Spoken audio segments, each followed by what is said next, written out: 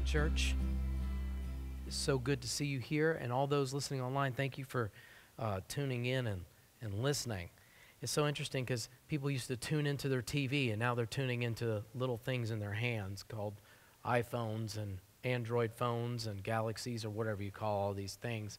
But I thank God for the technology. It's been said that it's the greatest curse, but also the greatest blessing. Greatest curse because it could be a huge distraction, but it's also a blessing because you can get the Word of God right through your phone, which is really, really neat. So this morning, I want to talk to you about getting a fresh perspective. And you know, when we think about New Year's in the year, and people do New Year's resolutions and all those things, but what is a New Year's resolution? Something that goes in one year and out the other. Well, a couple people got a couple there. All right, so how about this one? Youth is when you're allowed to stay up on New Year's Eve. Middle age is when you're forced to. I don't know. For me, I was definitely forced to. The fireworks were going off, and I wanted to be asleep. I don't care about seeing the ball drop. I've seen it, been there, done that. Well, not in person, but on TV. And it's the same every year. Okay? That's it.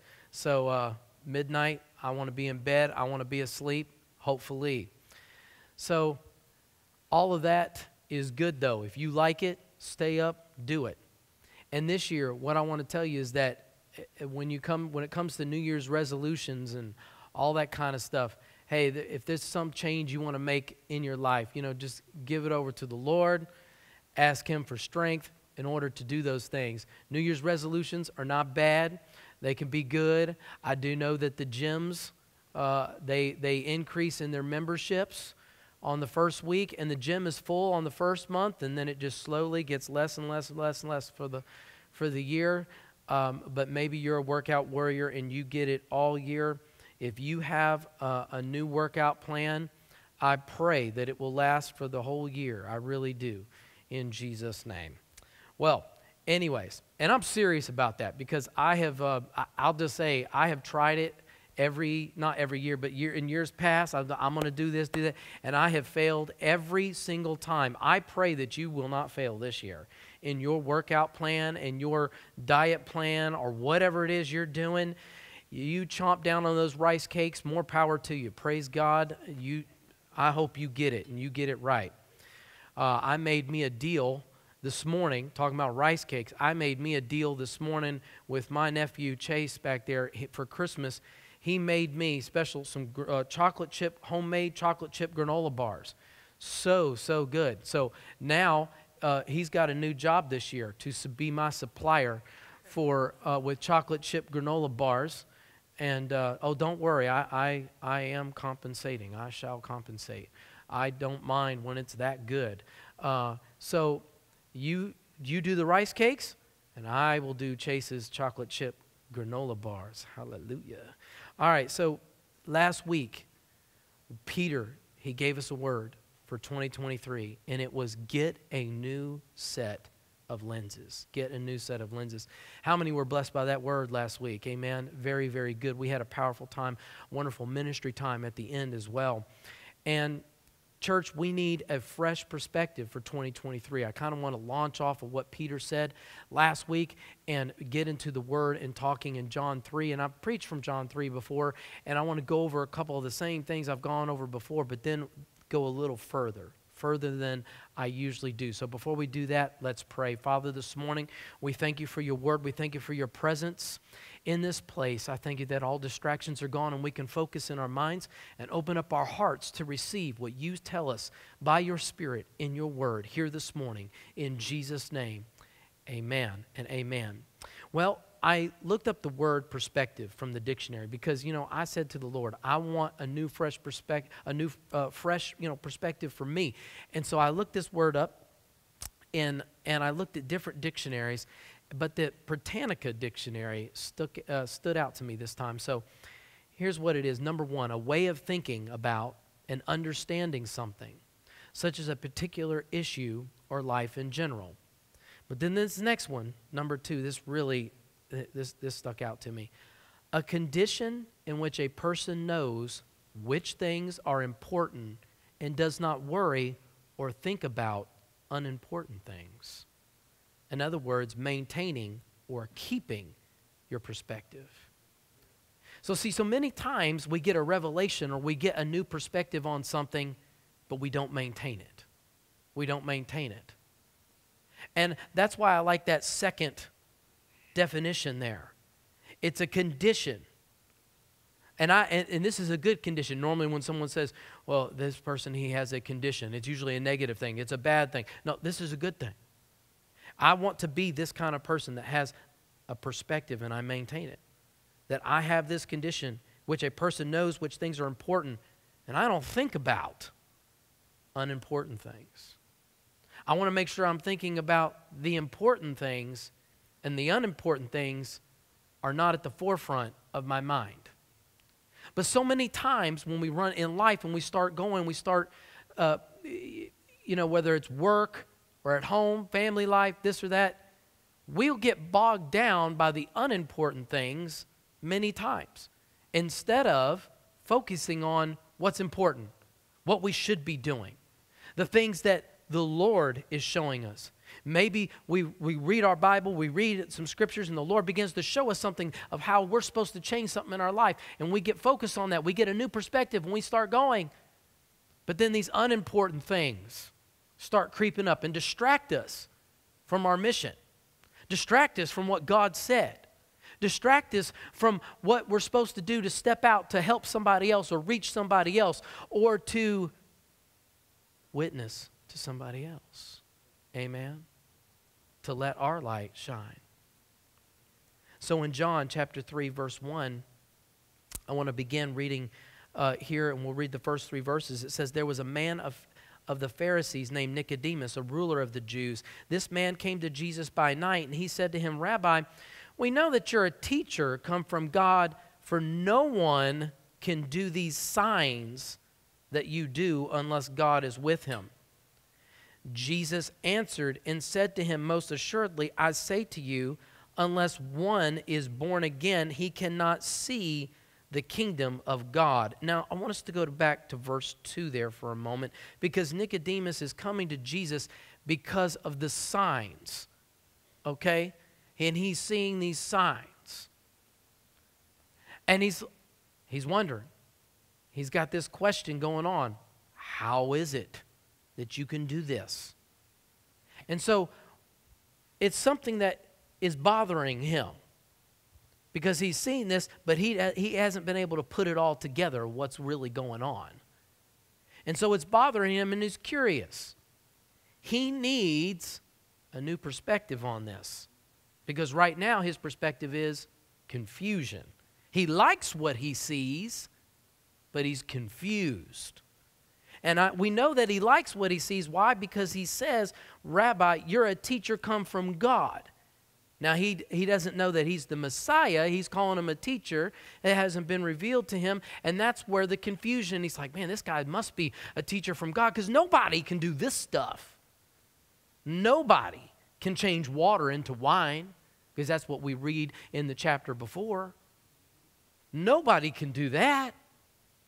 So he's confused, and he's like, wait a minute, I need to go find out. So he approaches him, and he goes.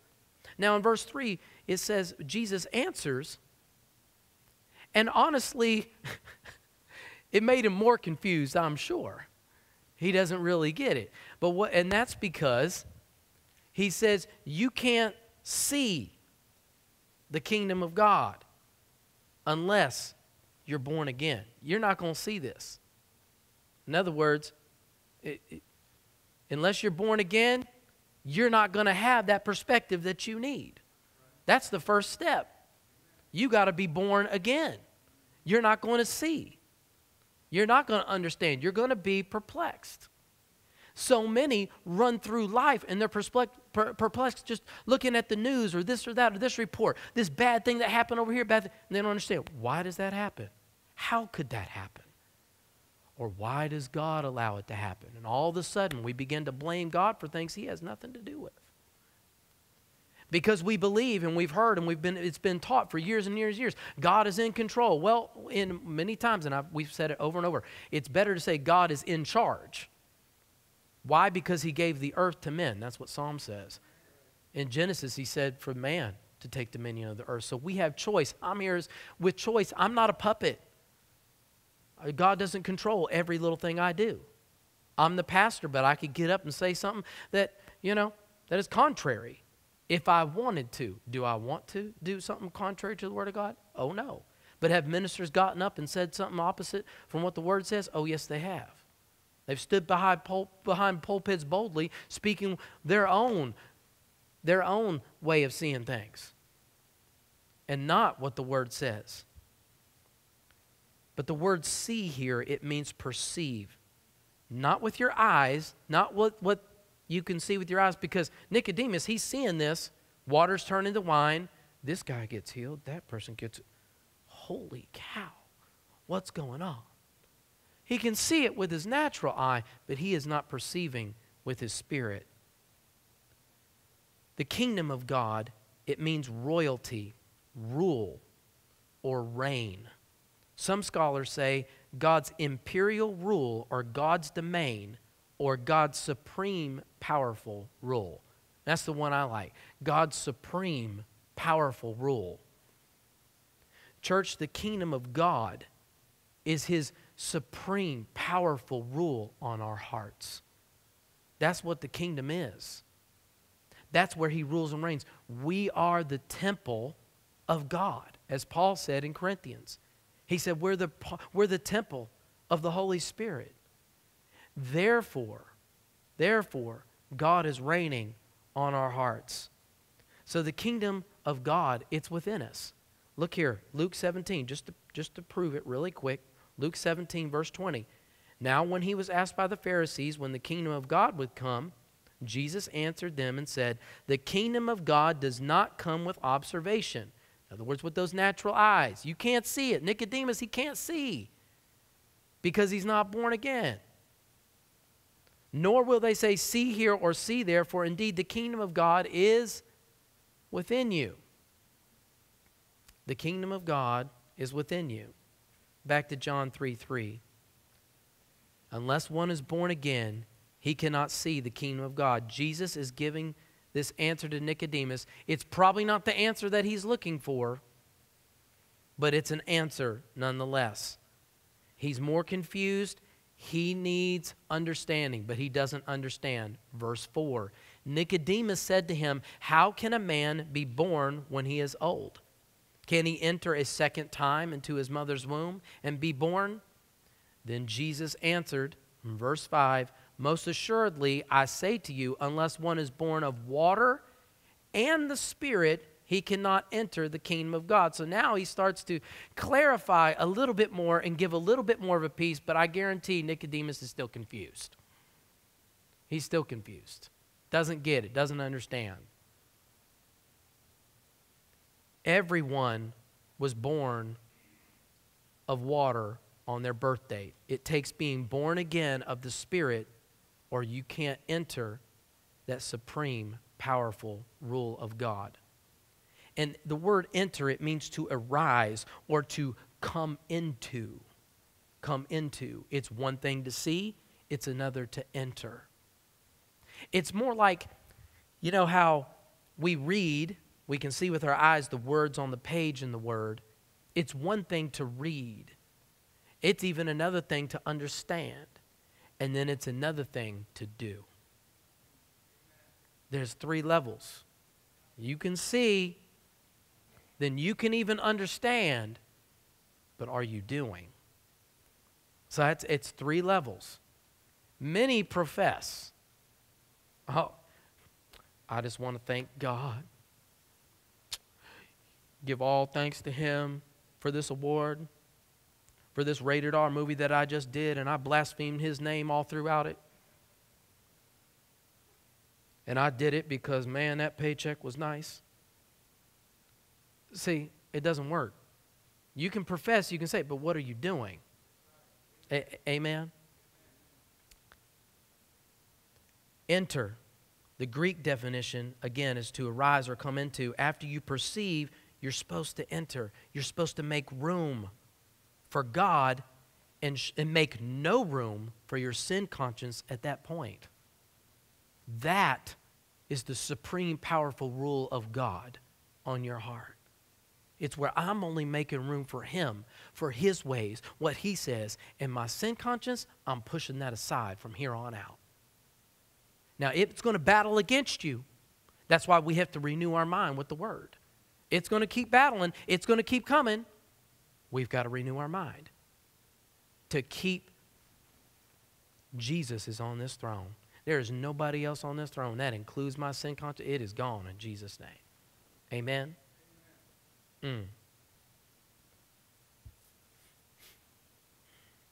See,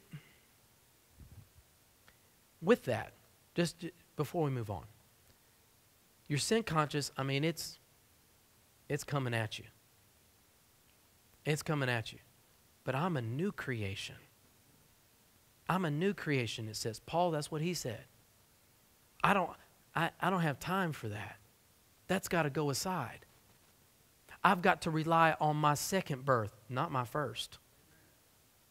I'm born again now. I'm born of the Spirit now. So my water birth from the very beginning, from my mom, that was important. It got things started. I was created in His image. That you can't discount that. My body is important, but I need my spirit to be born again. I need my soul to be born again. And so after that, I'm relying on that. I'm not relying on my natural self. Amen? See, when you got saved, you didn't just get the Spirit of God. You got the birthright to rule over your flesh. Amen. It takes power to rule over your old man, church. In other words, it takes grace to stand on who you are. See, the law, it's that set of rules. And it will always bring you back to your old man. We're no longer under the law any longer. Amen. I like that. So we're living by grace. I'm supposed to live by grace, which is the empowerment to do His will on this earth in His kingdom. It's His empowerment. So what is grace? We'll look at this statement here. Grace is the empowerment to reveal Him in spite of you. In spite of you. Now, normally, when I preach from John 3, I stop at this verse, and I talk about grace a little bit more, and we'll go into something else. Because we know, and I've taught on grace many times, I feel like I'm a grace preacher. That's how I would describe myself. Grace is the empowerment to reveal Him in spite of you. Grace is the empowerment. It empowers you to do. It empowers you to do. To do what? To do what's written in the Word of God. To do what's written, what God said. Now, normally I would stop, but we need to go on a little further. Verse 6. That which is born of the flesh is flesh, and that which is born of the Spirit is spirit. Do not marvel that I said to you, you must be born again. See, Jesus knows what's in their minds. When someone asks Him a question, He already knows what they're thinking. He knows where they're at. He knows this is new because He's coming down and He is establishing His kingdom, right? And so He knows. So He's got to assure this guy and tell this guy He's probably seeing his face. See, we're getting what's written. We don't see what's on his face. Nicodemus on his face is probably going, what in the world? Say what? Huh? You know? You know how you're telling somebody something and they just cock their head and look at you like, huh? I do that. Different ones in my house. I'm talking to them and I see the head cocked a little. I said, are you following me? Are you understanding what I'm saying? So I say it a different way. To make sure. I need feedback. I need you to say, oh yeah, okay, I need you to wait. Yeah, okay, I get what you're saying. See, I see so many of you in here this morning, especially because I've taught a lot of this before. You're there. You're right there. You're with me. But here's Jesus. He's like, do not marvel at this. You don't need to marvel. Don't worry about it. It's okay. That's what He's saying. And then He says, the wind blows, in verse 8, where it wishes, and you hear the sound of it, but cannot tell where it comes from and where it goes, so is everyone who is born of the Spirit. And right here is where we want to stay for a moment. The wind blows where it wishes. Jesus' idea to Nicodemus is, you don't understand everything about the wind, but you see its effects. What happens when a big storm comes and blows on your house and the door frame gets goofed up, or the door hinge, it comes up? You see the effects of the wind. You see the effects. Do you know where it all is blowing? Do you know where it's going? No. Do you understand the wind? Why it even blows? Do you get it? Have you ever thought about that? Have you ever contemplated how is wind? How does it work? Look that up and have the scientists explain. You'll still be confused, just like Nicodemus. Go ahead, I dare you, this week. You will still be lost. Do you know why? Because the scientists don't fully understand wind.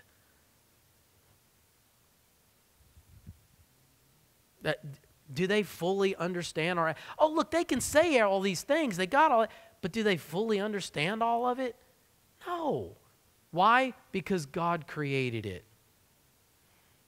They don't understand everything about the earth. They don't understand all of it. They can explain it, and they got little, explanations why the earth spins and all this and gravity and blah, blah, blah. And we got all this, and that's wonderful. It's great. Do you fully understand why? Do you really fully understand gravity? Do you really get it? Why it's there? What its purpose? Why it's the way it is? You watch this science fiction stuff. You know what's funny? These guys, they go to this other planet, and they get off, and they have to wear special suits and masks, because of the atmosphere or whatever. Breathing it, because humans can't breathe in this atmosphere. And then on another science fiction show, they get to this other planet, and the gravity's different. There's still some gravity, but it's different. It's like, it's a lot heavier, so you have to have a better bone structure. And the people who live on this planet, or the creatures or whatever, boy, they can handle that gravity because they can't handle it on this planet, and blah, blah, blah. And they just come up with all this stuff. And it's really kind of neat. I like that science fiction stuff. It's cool. But you'll never fully understand that. The people who created it, do they really know what they're... No. They're just making neat stuff, and it looks cool, and it sounds cool.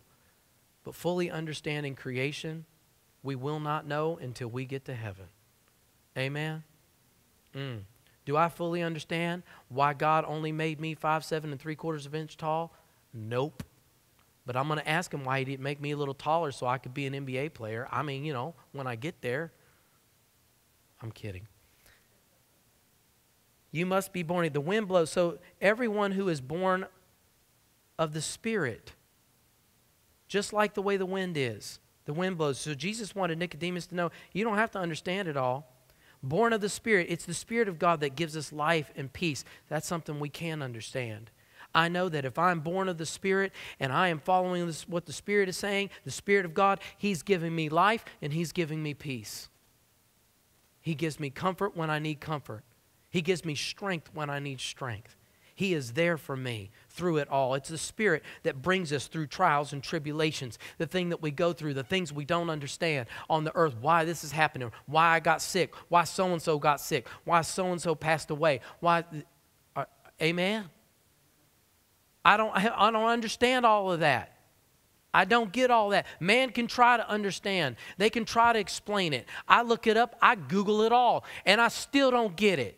And I'm not. But all I know is I don't care. As long as the Spirit of God is leading and directing and guiding me, He can give me all I need. He gives me all that pertains to life and godliness. That's it. But I've got to be in tune with what His Spirit is saying. I've got to be in tune with what the Word is saying.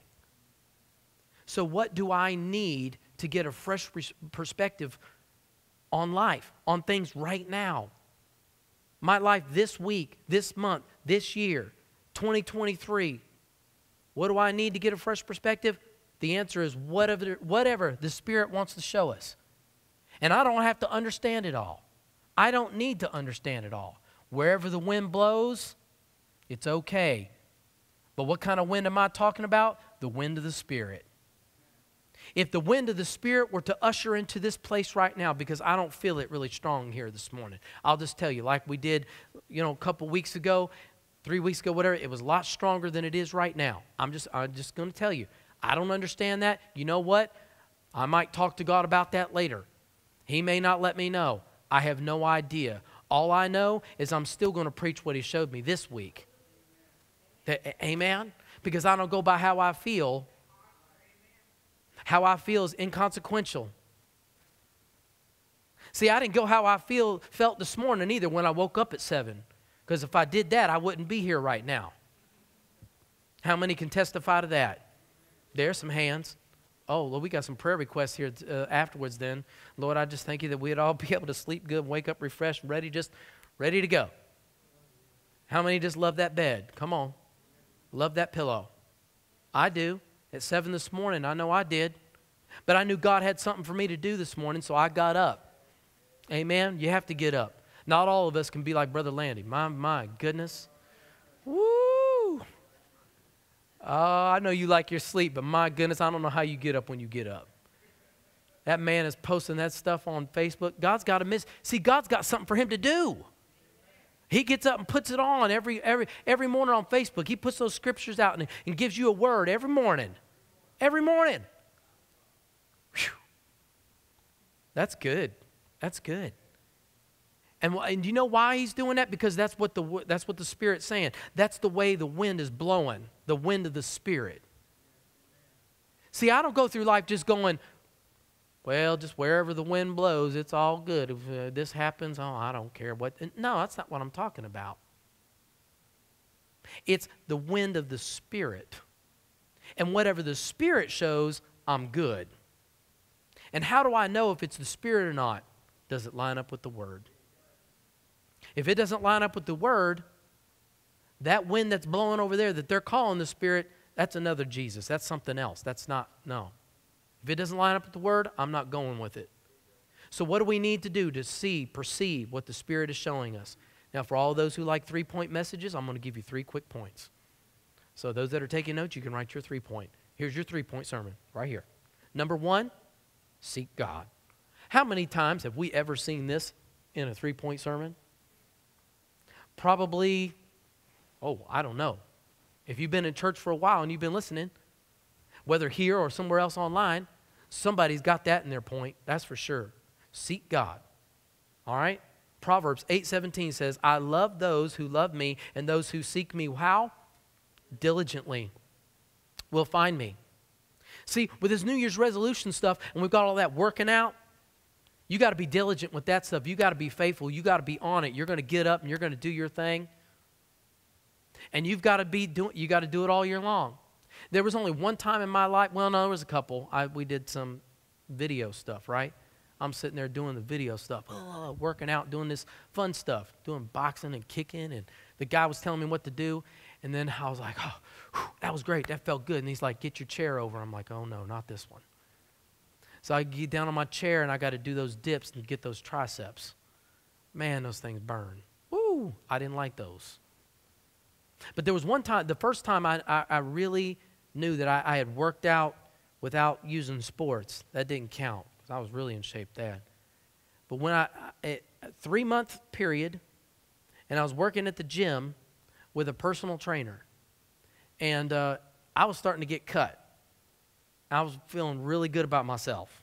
Like, this is great. This is the best I ever felt. And then I got some other stuff happening, responsibilities and distractions, and it got me out of going to the gym. Once I was done with the personal trainer, and the personal trainer was my accountability. And I said to my accountability, I can't do this right now. I'll come back. But then I never came back. Okay? Dad knows. He was there. Right? So I never came back. Your accountability is the Spirit of God, the Holy Spirit. And we've got to make sure that we're not telling the Holy Spirit, well, I can't make that today. Can't do that today. that doesn't feel too good. I don't really like doing dips on the chair. I don't like that. And the Spirit's prompting and saying, I need you to get up and come over here and talk to so-and-so. See, that's the dips. The stuff that burns. It doesn't feel like, it makes you uncomfortable. It's like, oh, okay, I got to go talk to so-and-so. And that's what the Spirit's saying, but you're saying, I don't like that. Church, I know. I've been there. I've done this. I've been through this.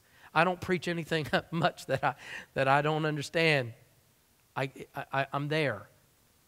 And so, when the Spirit is saying, do this, do that, I have to do it. And you can't recognize the voice of the Spirit without, number one, seeking God. And then number two, be willing to hear His voice. See, I can seek God and I can understand about His voice and I can hear it and all of that, but I can also shove it aside. I can take a week off, a day off. But we've got to be willing to hear His voice.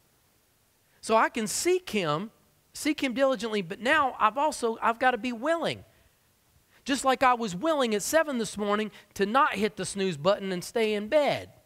I had to get up, get in there, get a shower, make sure I'm here at 8 o'clock so we can set all this stuff up. And you know, I ran the cables over. And thank God Rob put the speakers up on the stands this morning for me. My neck's a little sore this morning. So Rob was like, I got it, you know. He put those up. Amen. He's like, okay. Trust me, he's got it going on. So the first part, though, of willing, so I hope I didn't embarrass you, brother, but I appreciate your setup and your help, and I appreciate the playing on the guitar. Is this man awesome or what? And Justin, come on. Amen. You know, him and Pastor Justin up here by himself, didn't they sound good this morning with all those instruments and everything? Wasn't that great? Yeah, so, but I just love it. The praise and worship is just wonderful. But we come in here and we set up, and my kids come, and Justin's kids come, and we come in here and we set up. And I got something to do. I've got to be here. And I'm willing to do that. Now, am I willing to hear His voice? The first part of that word willing is will. And Jesus gives us the example of what we should do with our will. In the garden, before He was taken away to be crucified, Jesus said, Father, in Luke 22:42, Father, if it is your will, take this cup away from me. Nevertheless, not my will, but yours be done.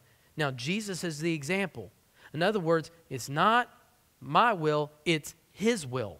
And when I know what His will is, which for me is to come here and be here at 8 o'clock and set this up and be here and talk to you right now, because I know that's His will, that became my will, and I was willing, I listen, and I come. Amen? That's how it works. And that's how it works for you. And that's why you're here and you're sitting in the seat. Or that's why you're listening online, because you know you're supposed to and you need to. And you need to hear this message and you got to get it. And you got to get a fresh perspective for 2023. You got to seek God, be willing to hear His voice. Amen? David Guzik, he said this about this verse here. He says, a sinless man battled Satan, sin, self, and temptation in a garden and lost, saying, my will, not yours, be done. And the loss impacted all mankind. I'm going to ask Adam about that. Oh. The second sinless man battled Satan, sin, self, and temptation in another garden and won, saying, not my will, but yours be done. And its impact touches people from every tribe and tongue. That's awesome. And so, am I willing? Not my will, but yours be done. Not my will, but yours be done. Every single day. I'm not taking a day off. I'm taking a day off. I don't take a day off from who I am. Look, every day when I wake up, I'm a Hall. I am Tony Hall II, a.k.a.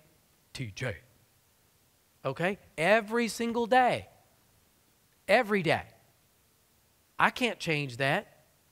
Why would I want to change who I am in the Lord? Every day I need to be willing Jesus is our example. And because of what Jesus has done for us, we should give up our will for Father God. Amen? Number 3, pay attention. Pay attention. And I know this is kind of similar. Now, see, I got to be willing to hear his voice. I can say, look, so many times, and the reason why this is a little different, I had to put this one in there, is because I can be willing to hear his voice. After I've sought him, I seek him, and I'm willing, and I begin to go through my week, and I'm willing to hear the voice of God, and I'm hearing the voice of God some, and he's kind of leading me. I feel that prompting on the inside, and that's how you hear. You're going by that prompting on the inside, and I know it's lining up with the Word of God, and I know it's not my voice, and I know it's not Satan, because he wouldn't be telling me to go say something good to that person. It's got to be God. It's that feeling on the inside, right? And we all know that. But we've got to pay attention. We've got to pay attention. We could be all in left field, just totally lost. Because we're distracted. Because there's so many distractions that are out there. Church, it's hard to hear the voice of the Spirit when I'm sitting there playing a video game and online. Now, and I do that, and I love doing that. But I can't do that all the time. Because I can't do that and hear the Lord at the same time. Now, has the Lord used me online in between my video game playing while I'm online and I talk to people and stuff? Yes, that is true. But when I'm in the middle of switching guns because I'm going to shoot the other guy, I'm not listening to the Spirit. I'm trying to figure out, okay, I got my AR right now. Okay, I'm going to breach this building. I got to switch to my SMG, and then I'm going to come around, flash him, boom. Flash, boom. They're down, both down. Next room. You know, I'm telling my buddy, I got him. I can't be thinking, I'm not thinking in the Spirit right now. I'm too busy shooting people in the face. Yes, your pastor just said that. Don't worry, it's online. Okay, it's okay. But I've got to pay attention. I've got to pay attention. In John chapter 14, verse 26 says, but the Helper, the Holy Spirit, whom the Father will send in my name, he will teach you all things. Somebody say all things. And bring to your remembrance all things. Somebody say all things. That I said to you.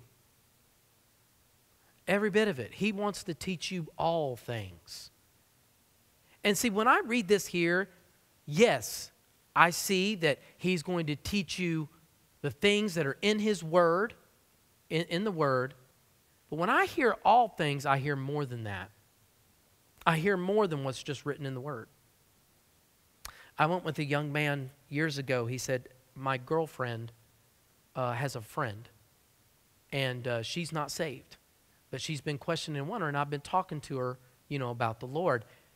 But, I just don't know how to answer some of those questions, that she has. Would you be willing to come with me and we sit down and talk with her? Because she said she'd be willing to talk to you. And I said, sure. And so I went with him and went over to her house, and we sat down, and she got us something to drink. And I'm sitting there, and we began to talk, and I said, hey, he told me you had some questions. And she said, yeah. And so she began to ask questions. And did I have the answer for all of her questions? No. But I felt the Spirit of God in the room as she began to ask the questions. And the Spirit began to give me answers to things. I didn't even know I could talk that way. I didn't even know. I had no idea I'd have the answer for something like that. And the Lord just began to show me. It was stuff it's not in the Word. It lines up with the Word, but it's not like all spelled out like. And she was asking these questions. And at first I was like, whoa. And then I just felt the Spirit just talking to me. And I just began to talk. And it wasn't my words. It was almost just like His words speaking. And when we were done, I began to see, she was, changing. Her face was softening. She wasn't so hard. And, no, she did not pray that prayer at the end of that conversation. But she changed the way she thought about a lot of things. And afterwards, we're driving home. I was driving home with him, my friend that brought me there. And he said, man, I did not have those answers. How in the world did you do that? I said, man, I didn't have those answers either. I said, that was the Lord. He goes, man, praise God. I said, he said, how do you do that? And I said, well, when you told me to come, what I did is I asked some others to pray for us. And I began to pray too. See, they asked Jesus the same question. They said, how did you do that? The disciples came and said, how did you cast these spirits out? He said, this kind only comes by prayer and fasting. And we've got to pray. That's the seeking God part. We seek God. We're willing to hear his voice, and then we pay attention when he's speaking. Let's all stand. The Holy Spirit will teach those who are willing and those who are paying attention. Go ahead and just stop that music for a minute, if you would, please. We got to pay attention because of the pull of so many other voices. There's so many voices. And there's many things we don't understand. There's so many things I don't understand. I need the Spirit of God to show me. Things that the Spirit hasn't shown me. And I need to understand, I need to know them. I need the Lord. I've got to seek him and I've got to listen. Now, I had them stop that music for a moment for a reason. I want you here to do something with me. So there's times where when I'm trying to hear the Lord, and then there's noise. There's just noise. And sometimes silence makes me uncomfortable. And it's weird.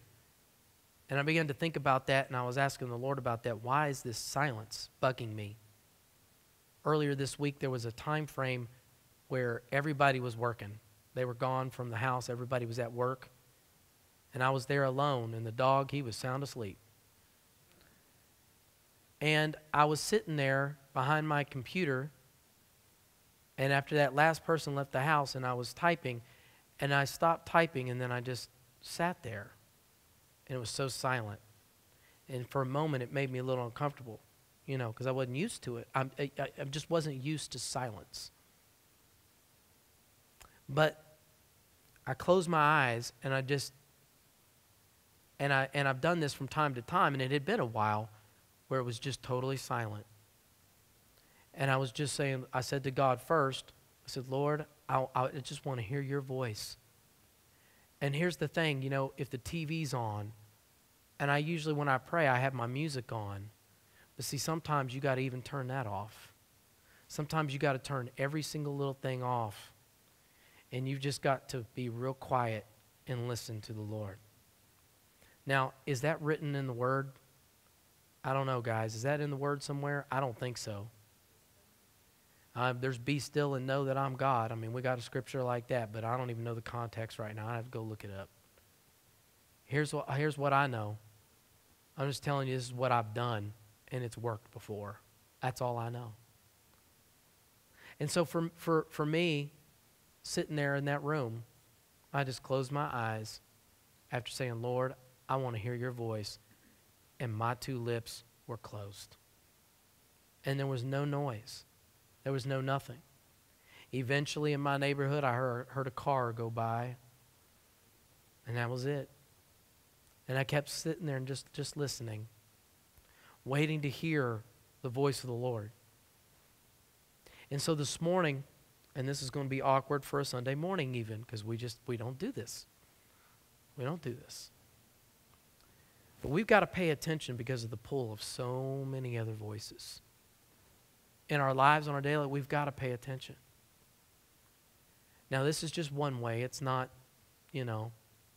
the way or anything like that. The Lord has spoke to me in so many ways. He has spoken to me when I've done, have my music on with praise and worship. He has spoken to me during worship here. He has spoken to me backstage when I was reading my notes. He spoke to me during the week when I was reading the Word. He spoke to me when I was getting a drink of water. He's spoken to me when I've gotten something to eat. I mean, just on and on and on and on. I've heard the Lord's voice. I've heard His promptings. Walk outside, walk to my car, see the neighbor across the street, and there's a prompting to go talk to him, so I go talk to him. It's just on and on and on. I could sit here and just go on and on the different ways that the Lord has spoken to me at the different times and what was going on and the things I could actually hear with my ears. But see, in a moment, what we can do is we can close it all and we won't be able to hear anything with our natural ear. And we just focus on God. I just put my mind on Him. And then what is the Lord saying? We're not going to do it for long, but I want us to do it for a minute or for a few moments, whatever. And I want us to close our eyes and just focus on the Lord. And after that, guys in the back, when I get started back up again, you can put the music back on. So let's just do that right now. Let's close our eyes and say to the Lord, Lord, I'm willing. On the inside, we're saying, I'm willing to hear your voice. And right now, I'm paying attention.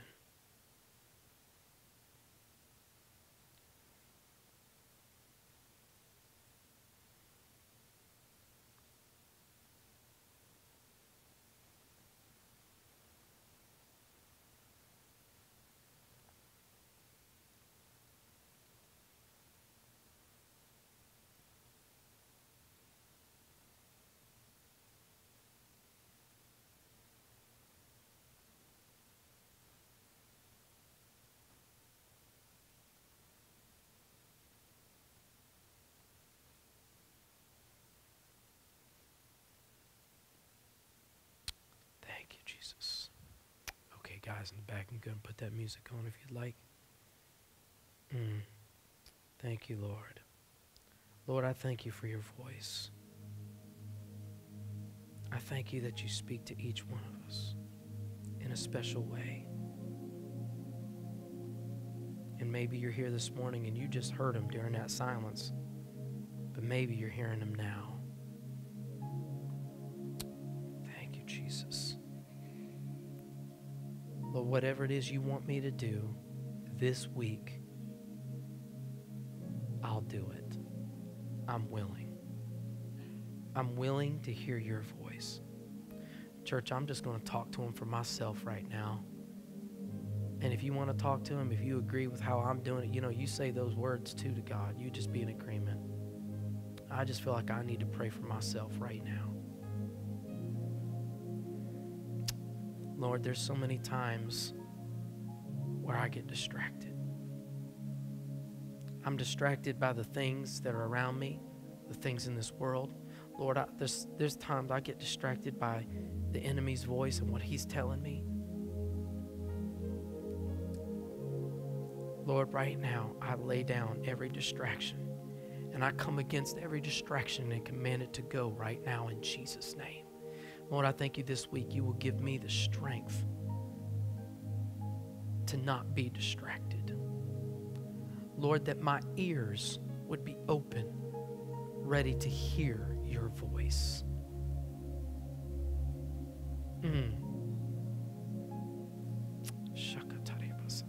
Lord, that I would hear. I'd be ready to do what you say at a moment's notice.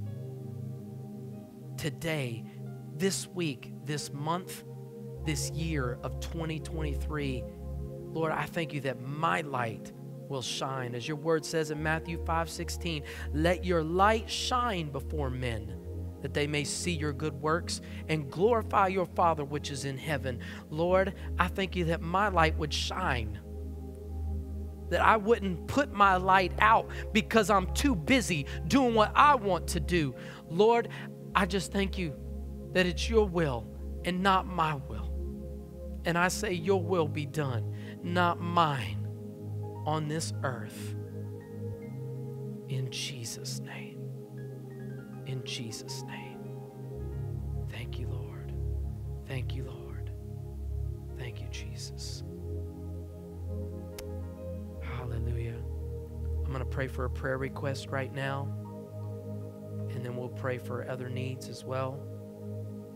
But I want to lift up Ron and for Shonda and the Williams family. For Shonda's dad, Jim Ray, which you've probably seen him before. In the back, he has come. And he passed away on Friday, or yesterday. That's what it was, yesterday. And I want to pray for them right now, that God would give them peace and comfort. Lord, right now, we just lift up Ron and for Shonda to you, and David and Dominic, the whole family, Father. Lord, I thank you for your comfort that would come during this time, that you would give them peace in their spirits. Lord, I thank you that Jim Ray, he knew you, and he was your servant, and I thank you that he is with you now. And Father, I thank you, Lord, that you bring comfort to all of the family, extended family, for Shonda's sister Tracy, just everyone, Father God, all of his friends, those that knew Jim Ray. We give you praise, glory, and honor for it in Jesus' name. In Jesus' name. If you're here this morning and you have a need that you know Jesus, you need Jesus to meet that need, I want you just to raise your hand right now, and I'm going to pray for that need. You just speak it out to the Lord, and we're just going to pray right now, one big prayer. Father, right now, you have a need for 2023, this year. You have a need. We're going to pray for it. Lord, right now, all the hands that are raised that has a need for this year, for 2023, Lord, I thank you that you meet every single need in Jesus' mighty name. Supernaturally, everyone right now that has their hand up right now, you meet that need in Jesus' name. And those of us that all of our needs are met, Lord, I thank you that we would be the conduits to meet even some of these needs and meet others' needs as your Spirit leads and your Spirit guides in Jesus' mighty name. And Lord, I just thank you, and we just call in finances where finances are needed. We call in job promotions where job promotions are needed. We just call in right now family members that need to know the Lord, Lord, that they would come to know you in Jesus' name. As your word says, that me and my house, they will be saved. They will be, not a maybe, not a might. They're saved in my house. In Jesus' name, amen and amen. Can we give the Lord a hand? He is good. Amen. Amen.